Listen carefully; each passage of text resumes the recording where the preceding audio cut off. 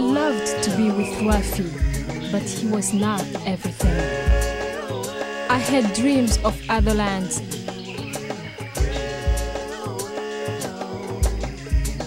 other people.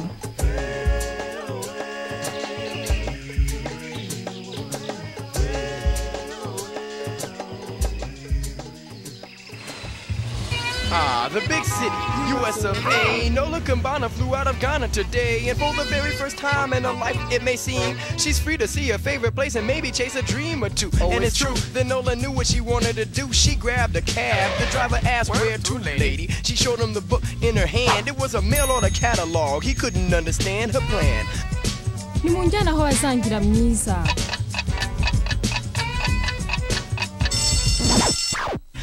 Her roots were so strong that instead he read her wrong and headed out to where he thought she belonged. He drove around and found a place to park in the part of town where day and night is always dark. Nola got out and thanked the cabbie for the ride. She spied a sign for the Soul Kitchen and ran inside.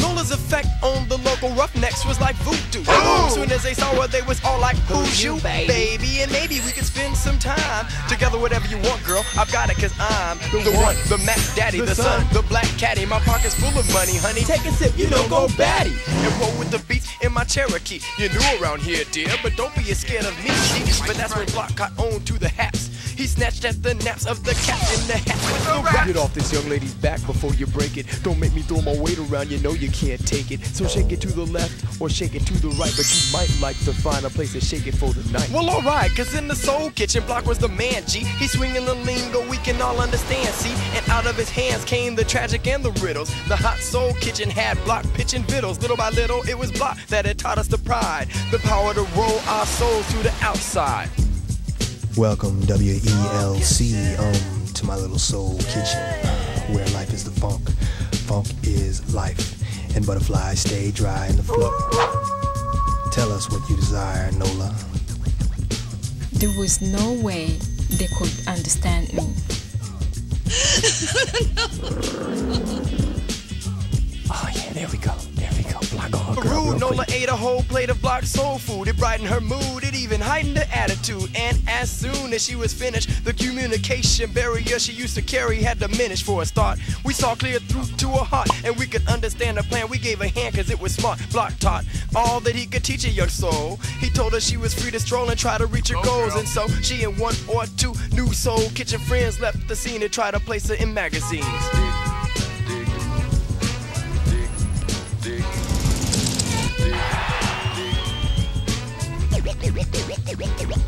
As soon as Nola hit the door of the department store, the artiste let out a roar, but Nola wasn't so sure. New to the scene, they labeled her an African queen, but in no time she's gonna find it ain't no thing. See, in her dreams, they never said she looked too strong, or that her hair was too short, or that her neck was too long, or that she had too many curves, her skin was too dark. Deep in her heart, she didn't like the state of that art. Their vision of cute, you know, to shoot that shot was trying to turn Nola over into something she's not. They said it's hot, it's new, it's you, it's not true. She couldn't get with what they wanted her to do. They tried to undress her, left her hair in a mess, and I guess that Nola more or less gave into the stress. She tore up the set, cause she was really upset, and I bet they hadn't even seen the worst of it yet. You know, her Soul Kitchen friends, we were standing outside. We knew we had to save her high before the boys arrived. I said, put her in the back of the ride and I'll drive, yo, but keep hope alive, bro, cause here comes 5-0.